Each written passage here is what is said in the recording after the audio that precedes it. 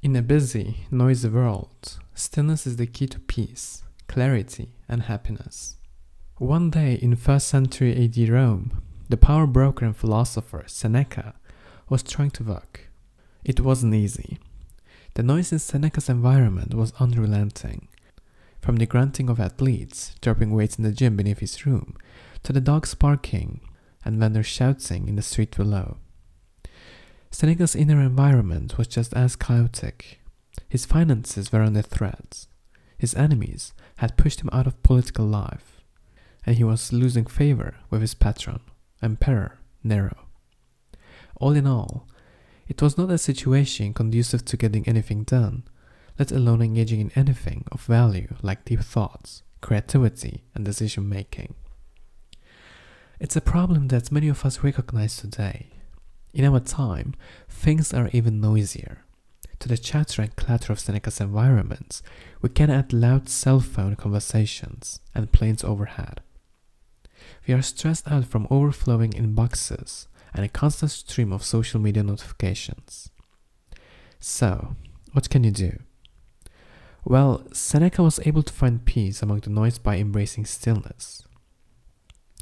The key message here is, in a busy, noisy world, stillness is the key to peace, clarity, and happiness. So what is stillness? It may seem abstract, but you know it when you experience it.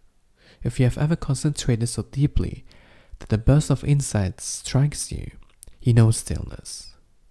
If you have ever stepped in front of an audience and put months of practice into a single, powerful performance, that's stillness. If you have ever watched the slow rise of the morning sun and felt warm at the simple phenomenon of being alive, you have felt stillness.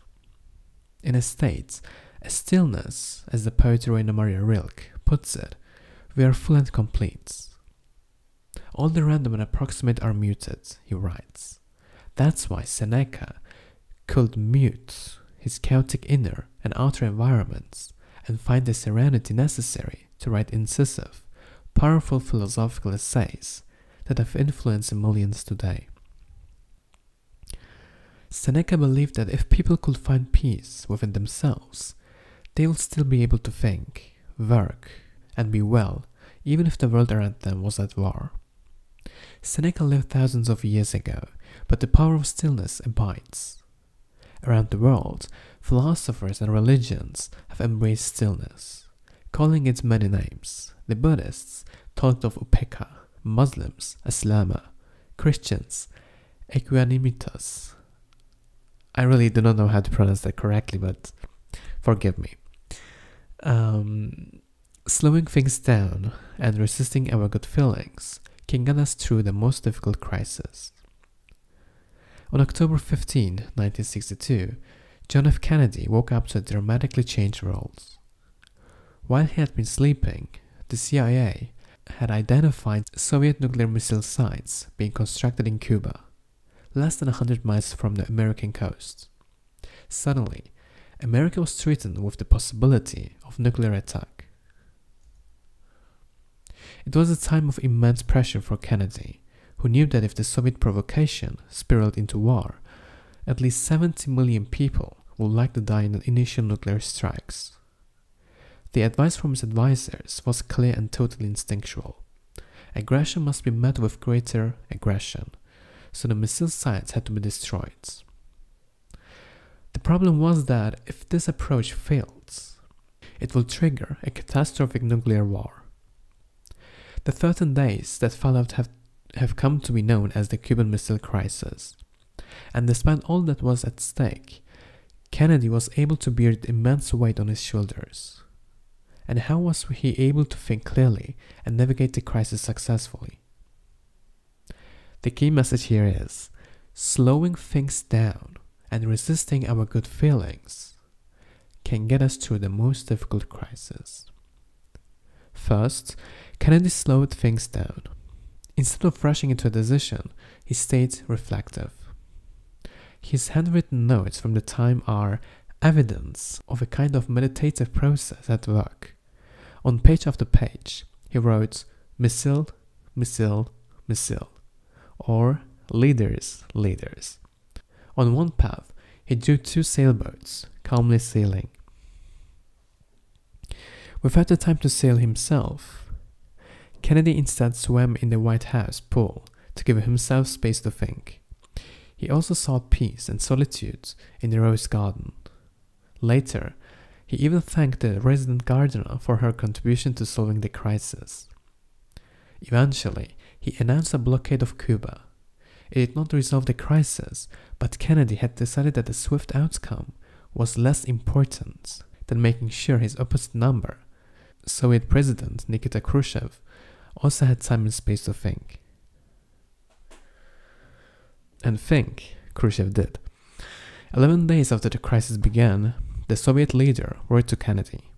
If leaders do not display statesman-like wisdom, he wrote, they will clash, bringing mutual annihilation.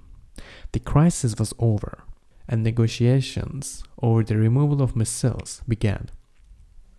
Kennedy had helped pull the world back from a global catalyticism, not through a chest-beating show of strength or the threat of aggression, but through finding the time and space, the stillness, to think his options through and choose the wisest course. Be present and limit the inputs in your life. In 2010, at New York's Museum of Modern Art, the artist Marina Abramovich turned stillness into a feat of endurance. For 750 hours across 79 days, she sat, still and silent, and fully present in each moment. She shared her stillness with the more than 1,500 strangers who came to visit her. Hour after hour, day after day, people came.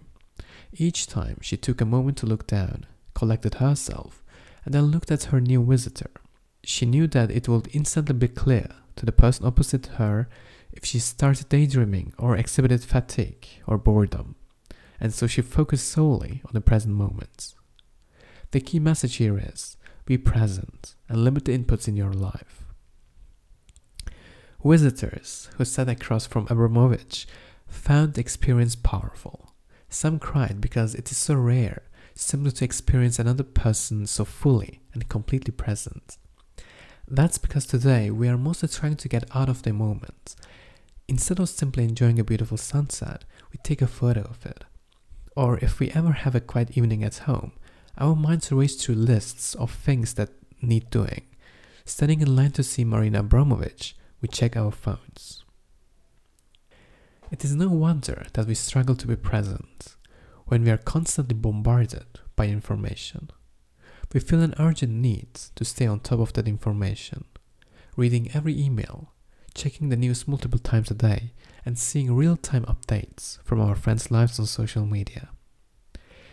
What we should do instead is take a life lesson from Napoleon. The great general deliberately delayed responding to correspondence. His secretary was told to wait 3 full weeks before opening any letter. When he finally heard what had been written, Napoleon enjoyed noting how often the supposedly urgent issue had simply sorted itself out. That's not to say that Napoleon was negligent, far from it, but he had the wisdom to select and limit his inputs. His messengers were told never to rouse him from sleep with good news, which could wait. But bad news required an instant wake-up call. For then, Napoleon said, there is no time to lose. So build up some discipline. Use Do Not Disturb to block calls. Divert emails to subfolders. Unfriend toxic people who bring unnecessary drama to your life. Embrace a more philosophical, long-term perspective, rather than following the world's events second by second. Block out the endless inputs, the noise of the world, and you will find stillness. Journaling can help you to reflect deeply on your life and to think clearly.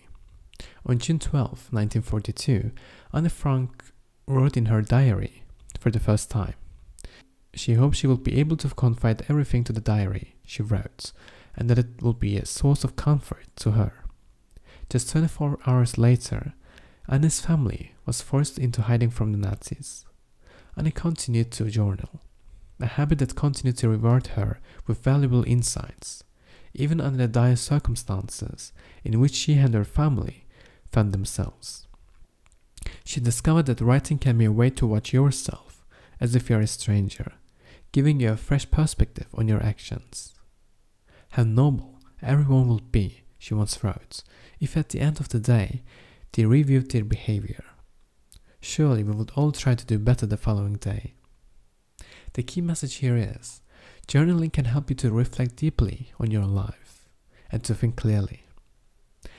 Anne Frank was not the first to notice this either. Our Stoic philosopher friend Seneca, for example, wrote in his journal every night. He spared no detail and hid from no hard truth. After that, he said, he slept soundly. History is full of other notable journalers, including Oscar Wilde, Queen Victoria, tennis champion Martina Navratilova, and baseball all-star Sean Green. And no wonder, there is clear evidence that journaling improves our well-being.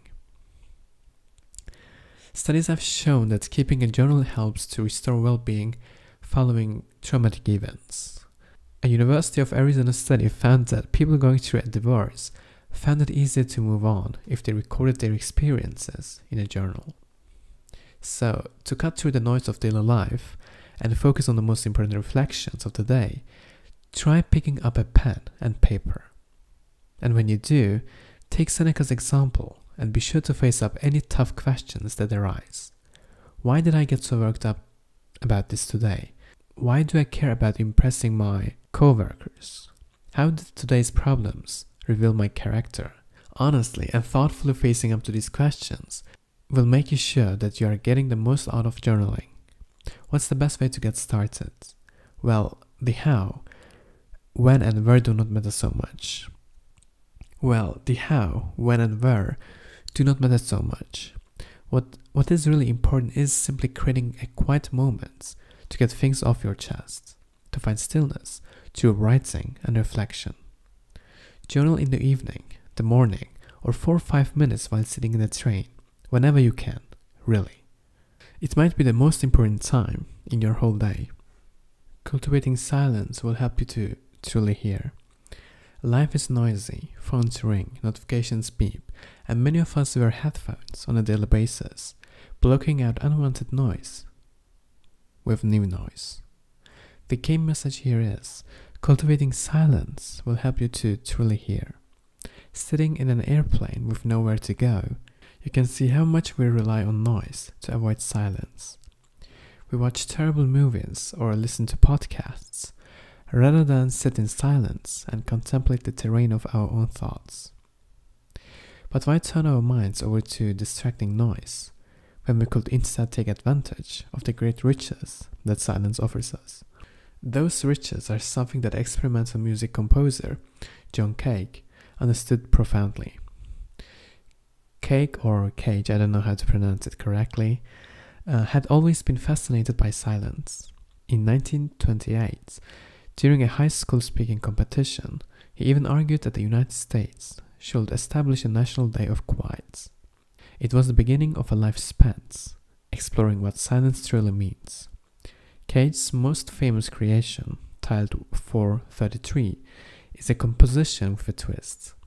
It's a 4-minute, 33-second long stretch of uninterrupted silence.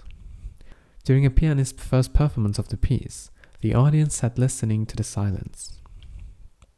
During the first movement of the piece, they could hear the wind outside the hall.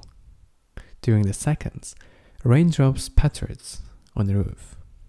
After the performance, Cage pointed out something important. Silence, he said, does not really exist. What we think of as silence is not actually silence, because it is full of accidental sounds. By giving people silence, Cage was helping them to start actually hearing. There is a lesson there for all of those whose lives are too noisy. Silence, or an absence of noise, can help us to refocus and to find clarity, to find stillness. Leadership expert Randall Stutman, who works with CEOs and Wall Street leaders, once studied how business big shots recharge during their time off. The key, he discovered, lay in spending time in environments with minimal noise, enjoying activities like long-distance cycling, swimming, or scuba diving. There, these leaders recharged by escaping from the voices that cluttered their working lives. Dialing down the noise like this helps us discover a deeper awareness of what's around us. That could mean simple awareness of the rain on the roof as the pianist sits silently at the piano, or it could mean the answers to your business problems, which pop into your heads during your 20th mile on the bike. We can only be truly happy if we have peaceful souls as well as peaceful minds. In June 2008, Tiger Woods won an 18-hole playoff to win the US Open Golf Championship for the third time. It was his 14th victory at a major, and some describe it as one of the finest victories ever seen in the sport. And what's more, he did the whole thing with a leg that was broken in 2 places. It was the high point of Woods' career, but not long afterwards, the golfer's world collapsed. For 21 days, the front pages of the New York Post detailed his affairs with porn stars and waitresses, as well as trysts in church parking lots and with the young daughters of family friends. His secret life exposed, Woods did not win another major for over 10 years. The key message here is, we can only be truly happy if we have peaceful souls as well as peaceful minds. As the Vietnamese monk has said, while the surface of the ocean may seem still, underneath there are currents. That was certainly the case for Tiger Woods, a man famous for his ability to find stillness in moments of stress, who was in fact at the mercy of powerful riptides lurking under the surface. That's no surprise once you understand how Tiger Woods was raised to be a champion. His father, recognizing that golf relies on an ability to keep a clear head, will taunt Woods as he tried to tee off, calling him a motherfucker or slinging racist abuse at the moments of high concentration. His mother threatened to beat him if he ruined her reputation as a parent. In Woods' own words, he was raised to be a cold-blooded killer on a golf course. And it worked. His upbringing made him a great champion, but it also left him with a profoundly troubled soul, which drove him to neglect and betray his family in pursuit of dishonest and ultimately dissatisfying affairs. Later Woods reflected on this time in his life and realized that if you're lying all the time, life is no fun. Woods' story shows that the relentless pursuit of anything is not worth it if we damage our souls in the process. As we have seen, stillness is handy for becoming more effective in business or in sports. But what's it all for? In our personal lives, we are more like hot-blooded, raging bulls than the serene monks we aim to be. Our happiness and our contentness in life comes from achieving stillness of the soul. Conquering desire and accepting that you have enough will allow you to live contentedly. Not all of John F. Kennedy's behavior during the Cuban Missile Crisis demonstrated the ideals of stillness. At one point, with American and Soviet forces on the brink of conflict, Kennedy had a rendezvous with a 19-year-old student from Wheaton College at a hotel near the White House. The most powerful man in the world was being led astray by his base desires at a critical time. But if you think that sounds sordid, take a moment to reflect on how much you are driven by desire. Most of us fall prey to desire, whether for a beautiful person, power, the latest iPhone, or money. The key message here is, conquering desire and accepting that you have enough will allow you to live contentedly. If we are overly driven by our desires, it becomes harder to achieve true contentness. That's because superficial desires, as opposed to those that led to more noble pursuits, usually came at a cost. The Greek philosopher Epicurus had a good test for distinguishing between the two. Anytime he felt himself being tugged by a new desire, he asked himself, how will I feel afterwards if I actually get what I want? Asking yourself this question will help you focus on the hangover, and not just the taste of the drink, on the sense of guilt, and not just the thrill of the affair. Once you have learned to control your desires, it may be easy to take an important step toward finding stillness, accepting that you have enough. The writers Kurt Vonnegut and Joseph Heller once attended a party at the palatial home of a billionaire. Vonnegut asked his friends how it felt to know that their host had probably earned more that same day than Heller's book, Catch-22, had earned in its whole history. Heller replied that he had something the billionaire never would, the knowledge that he had enough. Heller meant that he was content with what he had achieved. This acceptance of enough can be a beautiful thing, bringing stillness in the form of release from wanting comparison to others. So if you find yourself lusting for more, remind yourself of Heller's contented embrace of enough, and know that after he said those words, Heller went on to produce 6 more novels. But he wasn't doing it to prove anything to himself or to anyone else. When a reporter critically commented that Heller had not written anything as good as his first work, Heller was able to reply with equanimity, "Who has?" Bathing in beauty can help to calm and cleanse you. On February 23, 1944, Anne Frank climbed up to the attic space above the annex in which her family lived in hiding. She and Peter, a boy who lived with them and was also Jewish, sat at her favorite spot on the floor. They looked through a small window at the world from which they were shut away. Looking at the bright blue sky, the chestnut tree below them, and birds diving through the air, the two were entranced. Later, Anne would write in her diary that as long as sunshine and cloudless skies existed, she could not possibly be sad. The key message here is, bathing in beauty can help to calm and cleanse you. Anne Frank wrote that even during misfortune, beauty remains. If you look for it, you can find happiness. It is no coincidence that the beauty sustaining Anne and Peter came from nature.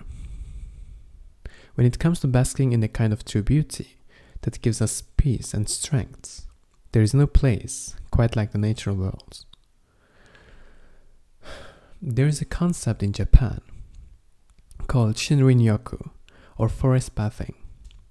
It's a kind of therapy that uses nature to heal spiritual woes, not unlike, as we talked about earlier, Kennedy finding stillness in the White House rose garden during the Cuban Missile Crisis. Of course, it is not always possible to take regular forest baths ourselves. Those of us who dwell in cities may have less inspiring immediate surroundings and cannot always retreat to the wilderness in search of beauty. But if we can attune ourselves to less obvious manifestations of beauty, we begin to see it everywhere. That was the case for Roman philosopher and emperor Marcus Aurelius. Often seen as a dark and depressive Stoic, Marcus Aurelius wrote vividly of finding beauty in the ordinary. He talked of how bread splits as it bakes, and its cracks catch our eye and stir appetite within us. He even found beauty in death. We should, he wrote, come gracefully to our final resting place, falling as a ripened olive might, grateful to the tree that gave it life and growth. So no matter where you find yourself, take inspiration from Marcus Aurelius and Anne Frank and simply notice the beauty around you. The stillness that you find there may be a rarely appreciated phenomenon in most of our lives, but there is an inexhaustible supply of it in the world. You just need to take a moment to look. Physical activity is important for stillness, and cultivating a hobby is a good place to start. By anyone's standards, Winston Churchill's life was productive. By age 26, he had been elected to the British Parliament. He would continue to serve in government over the course of 6.5 decades. As Britain's wartime Prime Minister, he helped defeat Nazism. He also wrote over 40 books and gave more than 2,000 speeches throughout his long and prolific life. Churchill might seem like the last person from whom we would expect stillness, but in fact, he possessed equality in abundance. And his life was a prime example of one particular method for bringing peace and stillness to even the busiest life: taking care of yourself physically. The key message here is, physical activity is important for stillness, and cultivating a hobby is a good place to start. Churchill's physical activity of choice was bricklaying, which was unusual to say the least. He learned from two of his employees at his Chartwell estates, and soon fell in love with the meditative process of mixing mortar, rolling it on, and stacking up the bricks. In a 1927 letter to then Prime Minister Stanley Baldwin, Churchill wrote that he had enjoyed a delightful month. Alongside his duties as a minister, he had written 2,000 words a day and also laid 200 bricks. According to Churchill's daughter Mary, bricklaying and her father's other much-loved hobby, painting, were more than just pastimes. They were also his primary antidotes for the depression to which he was prone. Both activities allowed him an intellectual escape and, crucially, an opportunity to exercise his body. Cultivating mind and body can be a huge step toward becoming even a fraction as productive as Churchill, and the hobby is an ideal way to do so. That's why so many of the great figures in history were also hobbyists on the sides. A generation before Churchill, four-time Prime Minister of the United Kingdom, William Gladstone, took up chopping down trees.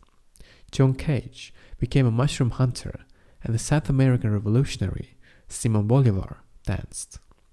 So consider what physical activity might help release you from the pressures of your work or life, and allow you to find the stillness that Gladstone found in the trunk of axe and oak, or that Churchill found in the slab of mortar on brick. But whatever you choose, you should not take things too far, as we will see in a few minutes. Embracing sleep and moderation will help keep you at your best. Though Churchill discovered the joys of bricklaying at his own estates, it was in Cuba where he made arguably the most important discovery of his life. It wasn't a military strategy or rhetorical device. No, it was the energy-giving powers of the siesta. Taking care of ourselves physically means being active and finding ways to invigorate and enrich ourselves. But it is easy to focus too much on activity, as many of us do at work. It is all too common in our society to trade health for a few more hours in the office. I will sleep when I'm dead, say bankers, lawyers, and startup founders, as they put it in other grueling shifts. But the true greats, the Winston Churchills of this world, know that no matter how active we are, we should never neglect the simple power of sleep. Sleep is something to be protected, because it allows us to perform at our best. The key message here is, embracing sleep and moderation will help keep you at your best. The psychologist Anders Ericsson studied master violinists and found that they slept a full 8.5 hours each night on average, and napped most days.